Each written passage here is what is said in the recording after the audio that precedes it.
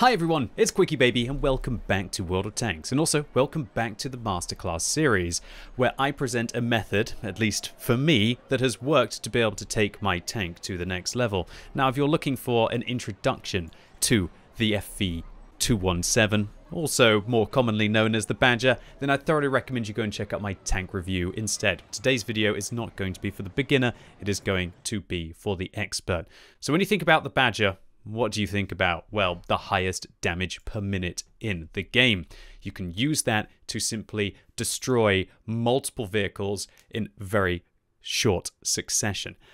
The issue with the Badger, however, is trying to configure it to be able to enable you to use that DPM and also to find this amazing balance between aggression or playing more conservatively to really pull out all of the tank's strengths. In the last 30 days, the Badger has the 5th highest win ratio of any tier 10 tank destroyer, with the ones that are better also very heavily armored in the form of the Jagdpanzer 100, T123 and Object 268 version 4. I would have personally thought that the Badger would have been doing more damage per game, but actually it's in the bottom 5 even though it has the highest DPM. However, as its win ratio is substantially higher than the amount of damage that it's doing per game, that clearly suggests that the vehicle's armor is still allowing it to be very influential compared to all of its bottom damage dealing competitors. When I'm setting up a vehicle, I always think about, do I want to mitigate its weaknesses or amplify its strengths? In the Badger's case, considering it's got the highest damage per minute, of course I want to try and amplify that main strength. Accordingly, I want to use a gun rammer, I want to use vents on this vehicle, and personally for me, I also want to use a turbocharger to try and enable me to get into position quicker to deliver that firepower. With a Bond turbo on this tank, its top speed limit goes from 30 kilometers an hour with a field mod up to 36, which is simply outrageous. Unfortunately, if you don't have a Bond turbo available, your top speed limit on this tank is going to be 34 kilometers an hour, which actually makes the Badger probably one of the best contenders for using a Bond Turbo 1, because all tank destroyers can't get access to mobility slots. I thoroughly think that it was the turbo incorporation on this tank which allowed me to start winning 2/3 of my games solo in this tank destroyer, as well as pump up my damage, at least recently, to a healthy carry potential point. However, if you want to not use a turbo on this vehicle, then you might want to consider using a durability module, which can fit inside the survivability slot, which you can take with your 6th field mod. This increases the Badger's hit points to a very meaty 2,310, and more importantly, pretty much makes this thing untrackable unless it's taking multiple hits. And while the vehicle does have a fairly wide gun arc, if you set up the Badger in this way, you can get your suspension repair speed below 4 seconds, which is just outrageous. As the Badger has a 6-person crew, you really don't have too much pressure with regards to crew skills. Just make sure you're taking repairs on all of your crew members. The last thing that you want to do is to be locked in place. Then take recon on your commander, situational awareness on your radio operator. I personally really enjoy taking designated target on my gunner. However, I think this tank could probably do better with Deadeye. And on your driver, you want to take things like off-road driving, but very importantly, clutch braking to be able to improve the traverse speed. When it comes to field mods on the Badger, I feel like a lot of them are up for debate apart from the first one. You must take reinforced suspension. This will improve your suspension durability and it will massively improve your ground resistances by 15%. This is absolutely outrageous, and it actually means that you have better traverse speed than if you take the other option. Honestly, if you aren't improving your ground resistances on all of your vehicles, you are making a huge mistake. It massively impacts your mobility. I'm also going to be boosting up the accuracy of this vehicle, although you could argue that you might want to take the aim time on this tank, but both are already awesome as it is. This is probably one of the few 50-50 situations for me on the vehicle. I'm definitely going to be pumping up the view range of this vehicle. There's no point of maintaining concealment after firing. This vehicle is definitely spotted when it's firing, as it's usually played in close quarters combat. Now this is an interesting one. Ammo rack reconfiguration. Do you want to sacrifice hit points, and do you want to make your crew more vulnerable to being incapacitated to be able to gain 3% rate of fire? I personally do. Why wouldn't I want to take the best damage per minute in the game and amplify it even more? To be able to counter this out, if you want to take your Badger seriously and you don't mind spending credits, you could use a premium medkit that kind of mitigates the difference. And with the ammo rack reconfiguration with my build on this tank, including a gun rammer directive, then my damage per minute gets up to 4,780. I believe if I was to use a bond vent on this tank instead of a bounty vent, then it can go up to 4,800, which is the maximum possible damage per minute in the entirety of World of Tanks. It is just absolutely mind-bogglingly outrageous, as I'm going to be showing you in a second in the gameplay. With regards to the final field mod, I personally prefer to take repairable tracks on this tank. I know I'm sacrificing a little bit of reverse speed, but with the Bond Turbo that I have on this vehicle, I can still go backwards at 14. If you can't get a Bond Turbo on this tank, then maybe you might not want to take this field mod, but the fact that I'm repairing my suspension in sub 4 seconds, while also gaining 2% engine power, is just absolutely phenomenal for both my ability to keep moving and also my ability to plow up slope. And finally, with regards to the 6th field mod, I would personally recommend to take survivability and take the enhanced durability module on your second loadout for when you're playing on those close quarters combat maps. So firstly, we're going to be loading into Empire's Border. This is a map that's great for frontal engagements, but it's also a very long and large map with corridors that you're going to have to pace it down. This is really where there is no substitute for the Badger having a turbo. The turbo will revolutionize your ability to be able to get involved in maps like this. If you aren't taking a turbo on one of your builds, I just think you're putting yourself at a tremendous disadvantage, both with regards to trying to get into the combat quickly, but also with being able to try to achieve whatever your goals are. If that's winning the battle, sure. If it's trying to pick up an ace tanker, fine. But if you're trying to go for your third mark of excellence on the Badger and trying to get as much damage as you possibly can in, with the current meta of the game, which is getting faster and faster and faster, the Badger has to be able to get into the combat while it is still relevant. So in this situation, I was considering making my way up there, or maybe instead I'm just looking and trying to fish for a shot. Of course, I'm not going to go up that slope. If I was to go up that slope, it'd be possibly one of the most stupid things that I can do in World of Tanks. I'd end up trying to make my way up here and try and engage the CS-63, and then all it takes is a couple of tanks here to be able to engage me in the side. And once you get tracked to the Badger, irrelevant of how quickly I can manage to repair my track, it's definitely not going to work out anyway. However, the Badger in this scenario, with its 10 degrees of gun depression, is just going to be outrageous. Look at how we're still able to plow up slope with the enhanced engine power from the, I think, the 8th field mod on this tank, and also with the turbocharger.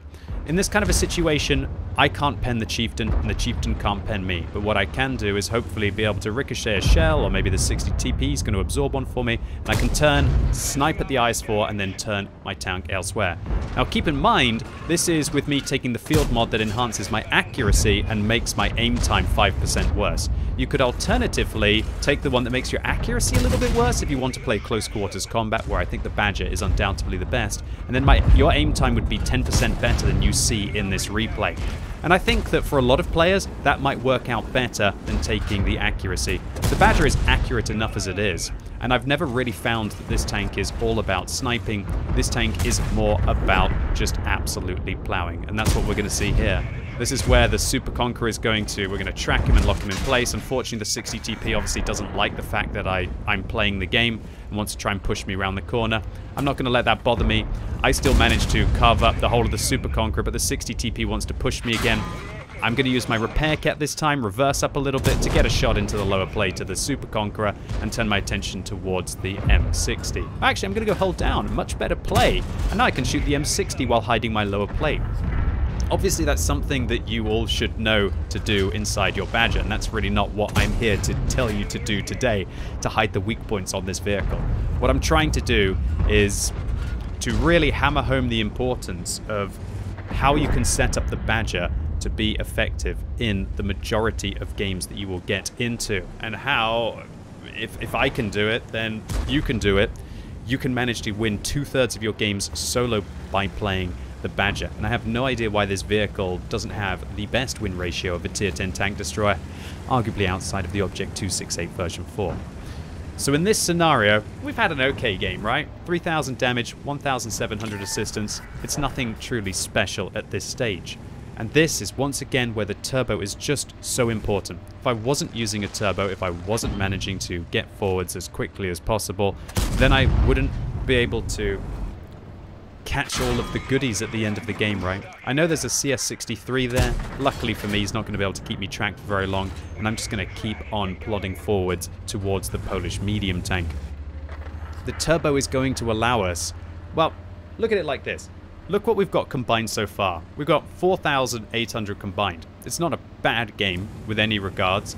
However, let's see what we actually managed to pump that 4,800 up to by the end of this battle.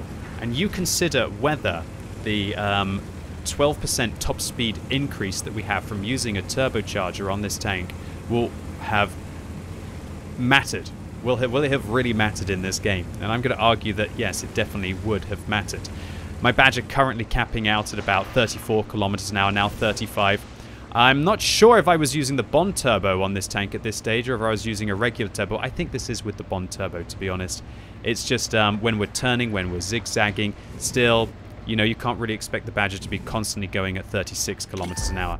We've now finally got into a position where we're going to be able to engage the Kranvang, and just like this is where the Badger is magical. 4,780 DPM. Just firing in multiple shots. It's almost as if you've kind of got an autoloader with 480 damage. Just to put into perspective how wild this thing is, that it pretty much gets its rate of fire to just over 5. I'm so hungry to get up that slope, I decide to shoot the building to keep myself going in a straight line.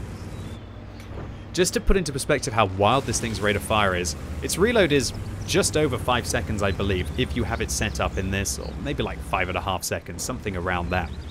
It's outrageous. If you think about the Kranvang, right, it's doing 40 less alpha damage than the 480 that the Badger has. But it has to reload, and then it has a 2.75 second intraclip reload. And we don't have that intraclip we don't have an intraclip reload, and we don't have to spend the 20 seconds reloading afterwards. What you saw there is where the Badger's gun is wonderful with regards to its caliber. Its caliber is 123, 123 millimeters. That means that you can overmatch all 40 millimeter plates. So if you want to be taking your Badger gameplay to the next level, I would thoroughly recommend learning what tanks have 40 millimeters of side armor and trying to take advantage of that.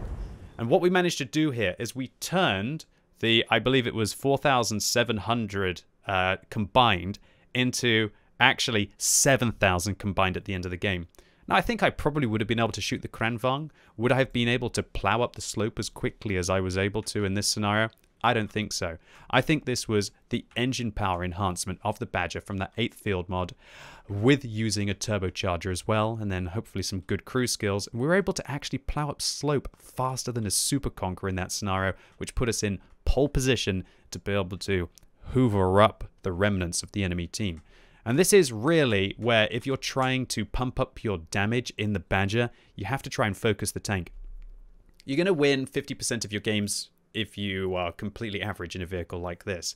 But once you start to break through those flanks with hopefully a correctly set up Badger and also making some good plays yourself, then it's about hoovering up as much as you can, thinking about should you be going for the tracks or should you be going for the spotting as well. And I think most of the time in the Badger, it's tracks. We can still do some good spotting as well. So round 2 for the Badger, and you can see that I am choosing to use the durability module on the vehicle this time. This will mean that my tank is limited to 30 kilometers an hour, but it also means that we have that juicy amount of hit points, 2,270 HP, and more importantly, it means that our tracks are going to be very hard for our opponents to be able to take off. It also means that once we repair the tracks, that they're going to be at full health again instead of yellow health without the need for a repair kit. And it also means that we're going to repair them exceptionally quickly as well. As I mentioned, if you manage to get all of the field mods on this vehicle and you set it up in this way, your repair speed on your tracks will be sub 4 seconds. That means that not even an Object 140 with Bond equipment, with a Bond rammer, Bond vents, and with really good crew skills and a premium consumable will be able to keep you tracked. It's impossible. You will be able to repair in between the reload, even the intraclip reload of something like a Char Future 4. And that makes the Badger just so darn ridiculous. And the reason why I'm setting the vehicle up like that on this map is because I feel that this map turns into a crunch engagement earlier, and it's not so important for me to have the turbo to be able to waltz into position. And I feel like the majority of the time that a map like this will be decided in close quarters combat. That's something that you're all just going to have to learn through experience in your Badger and having like a vibe and a feel for it. You'll have some maps where you decide that it's better to use the turbo, and then you'll have some maps where you decide that it's better to be able to use the enhanced durability. And as you can see here, this is just where the Badger is, the daddy, sitting on a ridgeline with 10 degrees of gun depression and just trouncing through your opponents, 480 damage a time. It looks like the VZ55 alongside me. I'm not sure if they're using the autoloader or the single shotgun there. They took quite a long time to be able to fire their 2 shots, but considering they're avoiding the combat now, I'm not sure. I know you can tell from the flare on the barrel, it's got a muzzle at the end. Does that mean it's a single shotgun? Whatever. Let's focus on the Badger and not the VZ55. So the VZ55 says he's going to help me. I shoot the IS-7, but I couldn't manage to track the IS-7 in a single shot. But oh boy, Super Conqueror, you aren't keeping those hit points for very long, buddy. We bounce the 257. We're going to hopefully be able to put one round through the top of the Super Conqueror. We shut them down, and I tell the VZ55 thanks. Look at this, I got a buddy here. We're fighting it against 4, 5, well, we've killed 1 tank, we've got 4 tanks left. We do have a nice gun line behind us. And this is where the Badger's just the absolute boss. It's so fantastic for these kind of close quarters combat fights and these ridge lines. The VZ55 asks for my help, but I tell him I'm going to fight for this high ground. Because I have to try and get spotting here, I have to try and have an idea of where the enemy tanks are, and I can hopefully use this 10 degrees of gun depression to maybe even be able to hide the Centurion 7-1. Okay, so the VZ55 comes and joins me up here. I'm worried that he's going to get shot by the T-30 as he goes around the corner, and there is the T-30. But I'm actually spotting the T-30 for the VZ55, even though he's the one that got shot at. The IS-7 comes and makes a cheeky play against me, and I am having none of that. In fact, I got another 1,000 spotting there. Looks like the Foch eviscerating the IS-7, and I managed to track the gorilla at the back of the map for 451 damage. Trying to get the second shot in, doesn't quite work out. The VZ55 now calls for help, and I'm wondering what is he doing, and oh my god. Look at this player. He is going in. The VZ55 rushes in, charges the Centurion 7-1. And of course, I'm just flustered right now. I'm like, okay, let's do this. My tracks absorb a high explosive anti-tank round from the gorilla. I bounce around a premium round from the Object 263. I try to track the CS59 to stop him from being able to get the VZ55, but I don't quite manage to do it. I think, what shall I go for right now? The CS63 or the CS59, sorry, that's trying to flank me, or shall I go for the Object 263 at the back? I shoot the Object 263, penetrating their vehicle, and my team come in to mop up the remaining tanks. And 3,600 damage blocked, 4,300 damage, and 2,200 assistance. What more is there to say about the Badger? Setting the Badger up for maximum DPM, getting it on a ridgeline, and then making your decision using the equipment loadouts that are available to you for either having a turbo to chase the damage or having the enhanced track durability to not being flanked makes this thing absolutely sickening. And the fact that we're still spotting for the players who are behind us, we're going to go in now against the gorilla, hopefully catch some T-30, and this is cleanup. And I will admit, this is where I'm a little bit sad with the Badger when I have it set up like this and I'm not using the turbocharger on this vehicle. I'm a lot slower, and you could argue that maybe I would have been able to get away from the T-30. So unfortunately for me, this IS-7 or STB-1 didn't really do anything wrong by driving out in front of me. It's just one of those things. But annoyingly for me now, I'm not getting anything at the end of the game. A paltry amount of spotting against the gorilla. There's the Object 268. Going to fire one on the move, keep driving towards them. Am I going to be able to bounce this shell? Oh well, I've managed to close the distance to a point where I don't really care at this stage. And with your enhanced DPM, you can just rip apart any tank after it's fired with that kind of a reload. But oh dear, looks like I choked the shot at the end of the game. Nevertheless, 6,200 damage and 2,500 assistance. Yeah, that's 8,700 combined in 5.5 minutes. That is what the Badger is capable of. And if you want to be competing with the best Badger players out there, or alternatively, maybe you just want to play the Badger to its optimum capacity, that is what you're going to have to be gunning for. And with the new equipment setups, you've got more chance than ever to be able to achieve that. And it's one of the important reasons why I wanted to feature this specific replay as well, to show you how important it is to make that decision. Should you take a turbo? Should you take a durability? Look at the map. Look at the enemy team. Make your decision, and I'm really happy that I chose the durability for this one. So now we're playing on airfield, and there's a couple of things that I want to highlight. Firstly, we're using the turbo on this map because I feel it's a larger one and I have to try and get into a position quicker. The track durability could work out, but I feel like chasing and closing the distances on this map is more important. You do get caught out in the open a little bit. Secondly, when you get yourself into a matchup like this where you're against your tier 9 and tier 10 tanks, sometimes it's not enough if you want to be pushing your damage and pushing your assistance and tracking inside the Badger to just chill out. So in this scenario, the last thing that I want is to be able to get caught towards the north, but I'm basically waiting, I'm salivating at the prospect of getting the Badger's teeth into the enemy team. This vehicle's outrageous damage potential is sometimes your biggest enemy. What do you mean, QuickyBabs? Well, what I mean is that because the vehicle is capable of so much, sometimes you can push the tempo a little bit too much. However, is this going to be the case? I'm not going to spoil it. But when I see an opportunity to be able to push with a Rinoceronte, I'm going to take it. Hopefully we're going to be able to clap one into the STB1. Unfortunately, not quite able to. The more that I think about this, the more that I realize that it is a 50-50 about whether you would want to take the accuracy or the aim time on this tank. If it was like a 3% accuracy for 3% aim time, I'd probably still take the accuracy. But considering it's 5% aim time on a vehicle like this, it does have really good base accuracy though, of aim time, sorry, of 1.7. It is still a toss-up. And considering that I'm mostly fighting in close quarters combat, it's definitely a decision that I think play around with it and see what you feel as well.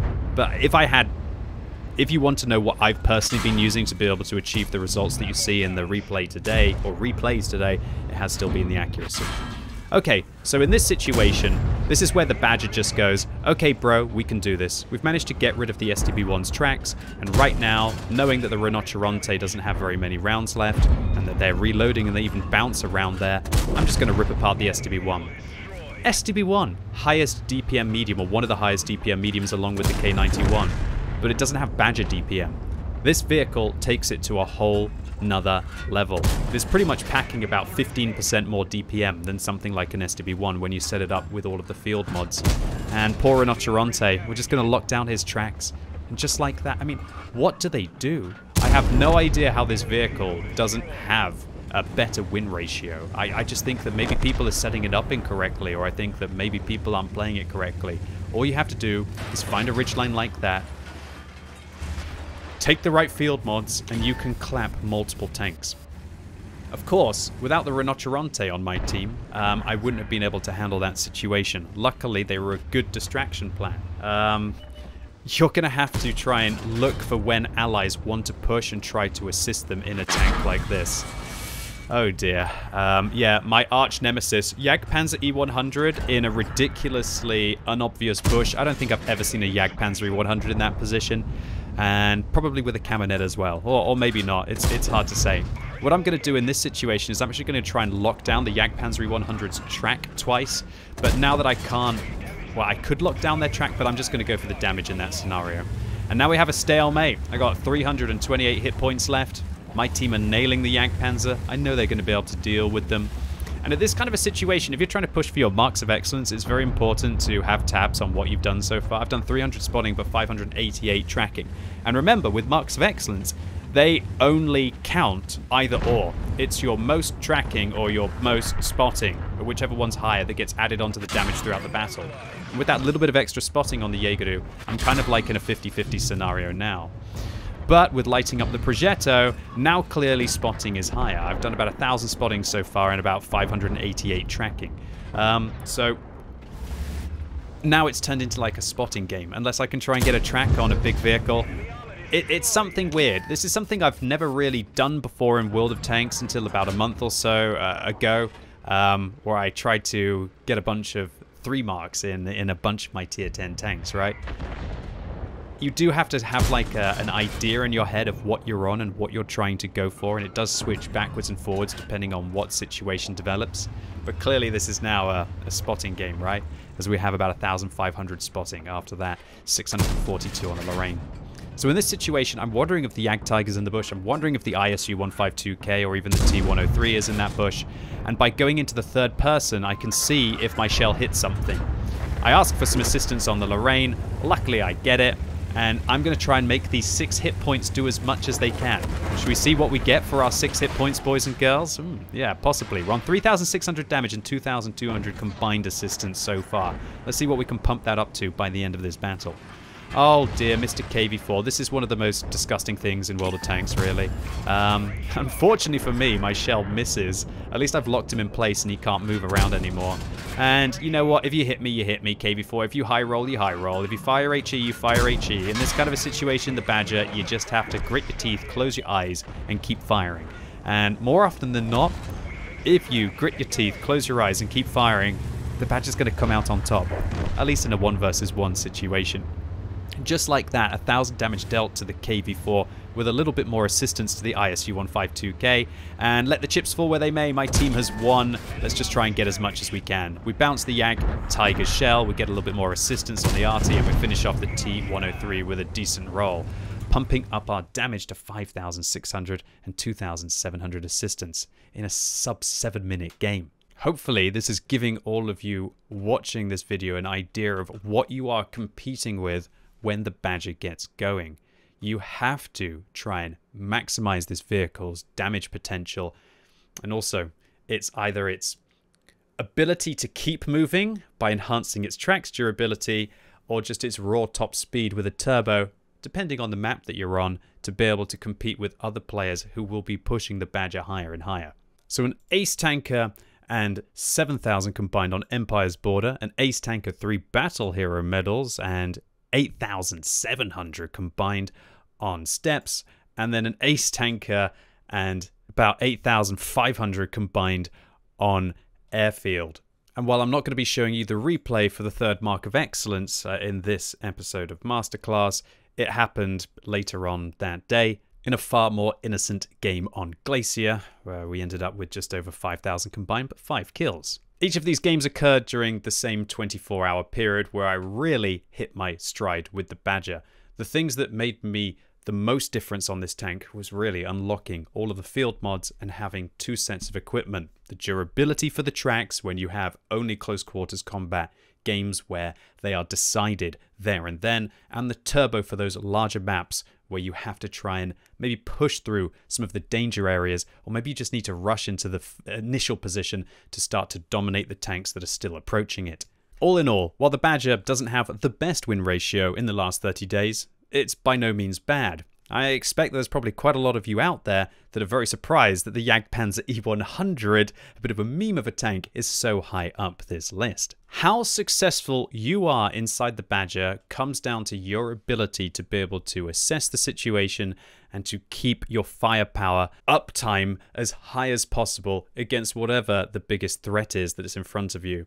Sometimes you have to take hits to make hits, and the Badger is no exception. And when you have the highest damage per minute in the game, with crazy scaling with equipment and also with the field mods as I've highlighted, that makes the most dangerous tank in a close quarters combat situation even more dangerous. And when you combine that with the new Equipment 2.0 allowing a relatively slow tank to start to become rather nippy indeed, and also Equipment 2.0 taking away the main weakness of the Badger, which was always getting tracked, and then its opponents getting its very weak side armor, then suddenly the Badger is looking like one of the more competitive tier 10 tank destroyers, at least in my opinion, and for my playstyle. Anyway, ladies and gentlemen, boys and girls, that was it for today. Really hope you enjoyed this episode of Masterclass. If you did, give the video a thumbs up. If you hated it, give it a thumbs down. And let me know in the comments if you have any opinions about what I presented with the different field mods and equipment selection on this tank.